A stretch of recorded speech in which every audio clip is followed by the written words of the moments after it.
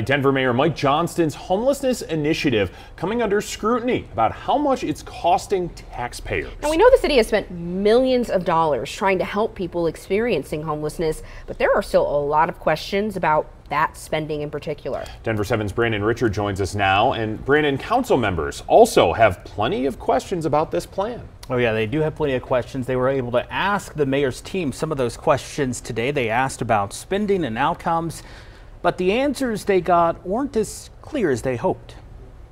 The mayor's homelessness initiative comes with a huge price tag, but the exact cost is still somewhat of a mystery. You have 8 sites, and I've been asking for what's the monthly operating cost for these sites. Council members like Stacey Gilmore have been asking how much the program, which has been rebranded as All-In Mile High, is costing Denver taxpayers. But the answers the mayor's office is giving aren't entirely clear. There are many things that we're working on to fully understand, and I don't know that I'm going to have a good picture of that until closer to May. We're all in on this, and I want to make sure that we're doing this in a transparent way so that it can be replicated if this is successful. What is clear is the city spent $10.3 million on the mayor's homelessness initiative last year, $35 million less than they were approved for. The money they didn't spend has been carried over to this year. Aside from spending, the jury is still out, in my view, on Housing First and its success, because I've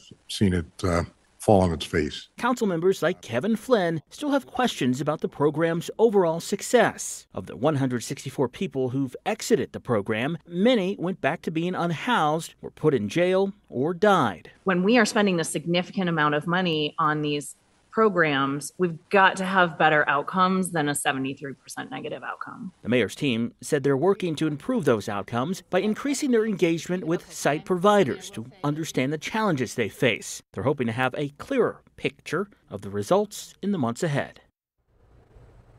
It's also worth mentioning Councilwoman Gilmore resigned as homeless committee chair last November, citing a lack of transparency from the mayor's office on homelessness response efforts.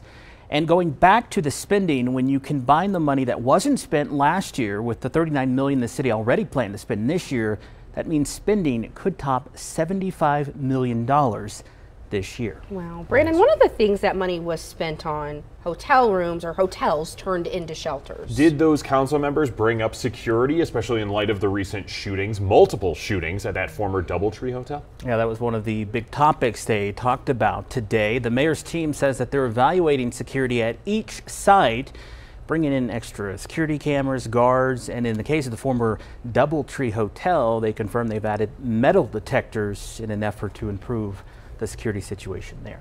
Of course, all of that adding to that price tag. Denver 7's Brandon Richard reporting for us tonight. Thank you, Brandon.